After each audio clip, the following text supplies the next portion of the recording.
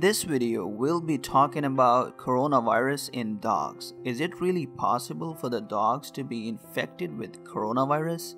To find the answers, let's jump in. The novel coronavirus, which has caused an unprecedented stoppage of human activity around the world, has been named as SARS-CoV-2 and the disease as COVID-19. In COVID-19, the disease affects the respiratory tract and causes pneumonia in lungs, leading to difficulty in breathing, coughing, and fever. CNN has recently reported that the samples from a 17-year-old Pomeranian dog's nasal and oral cavity were tested to be positive for the novel coronavirus. This case emerged in Hong Kong, where the 60-year-old owner of the dog was also tested positive for the SARS-CoV-2. While it was initially being thought that the virus was just on the surface, but later it was confirmed that the dog had a low level of infection.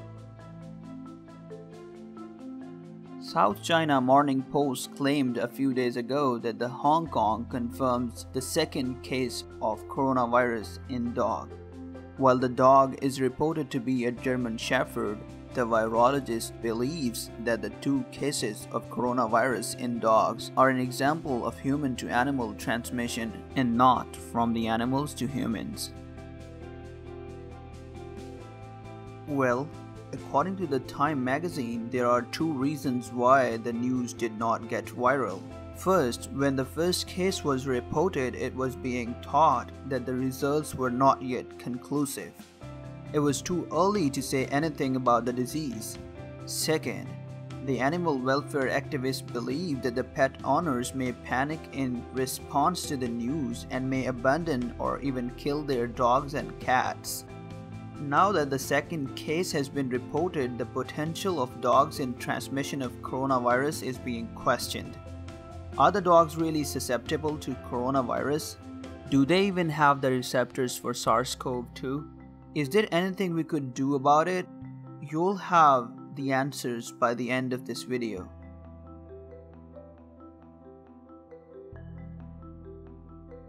The global epicenter of the disease is Wuhan, which is a populous city and a transportation hub in central China. The virus was then transmitted to almost every country in the world through the air travel primarily. The origin of the virus is thought to be a live seafood market in Wuhan. These live animal food markets are everywhere in China and have been criticized by many of infectious disease experts. Scientists believe that bats are the primary hosts of coronavirus. The pangolins get this virus from bats and then act as secondary hosts, thereby transmitting the virus into humans when eaten as raw food. Till the date, the disease has spread at a very rapid pace and has been confirmed in 175 countries throughout the world.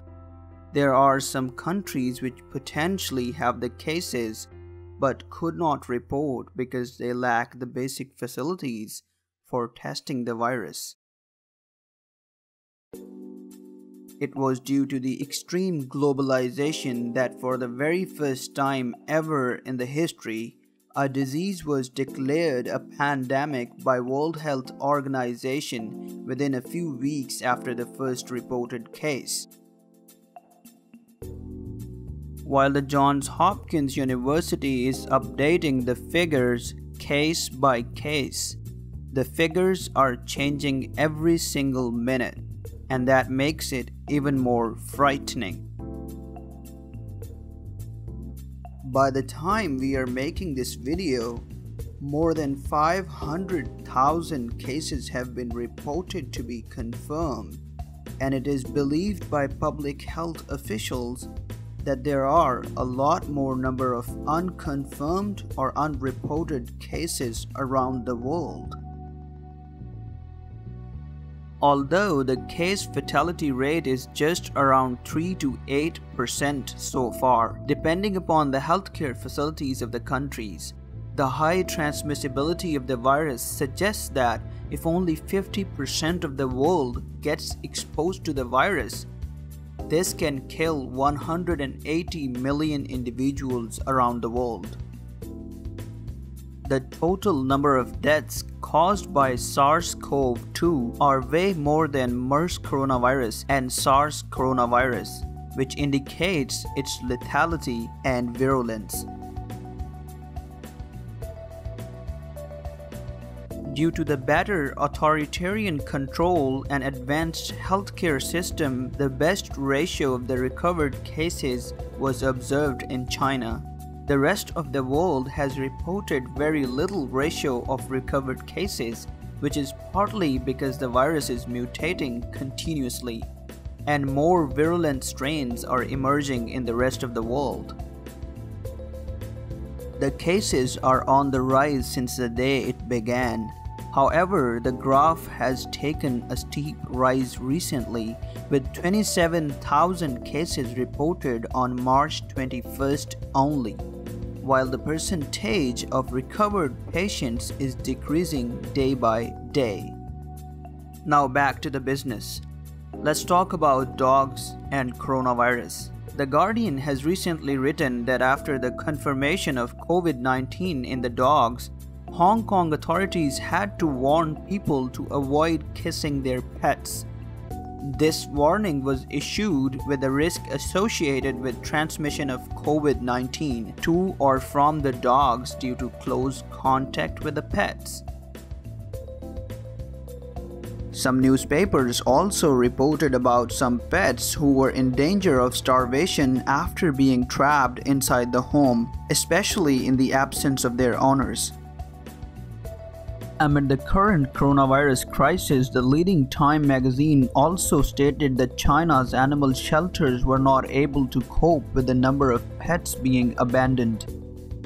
The susceptibility of any species to a particular virus is associated with the presence of appropriate receptors. It has been proved through various research papers that dogs do possess the receptors named as angiotensin-converting enzyme 2, required for viral attachment to the epithelial cells.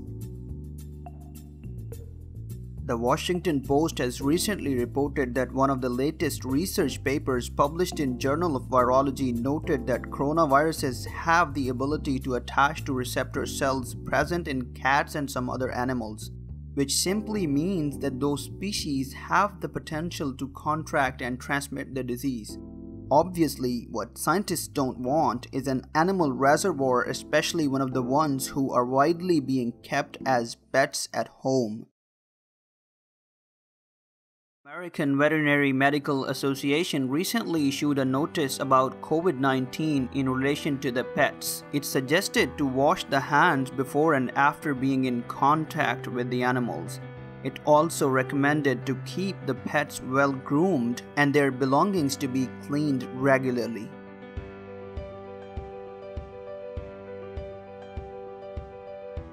It also recommended that the people who are sick should limit their contact with animals before there is more research done about the virus and before there is more known about zoonotic and reverse zoonotic potential of the virus. Amid all the fears about coronavirus, there are some positive updates about the virus though. For example, most of the people among 3.5% of the cases who died were having existing conditions, and most of the patients do recover after some time. Their body may become immune for the next 6 years, especially to the strain of the virus to which they were exposed. Also, majority of the infections are mild, and only 4.7% are critical.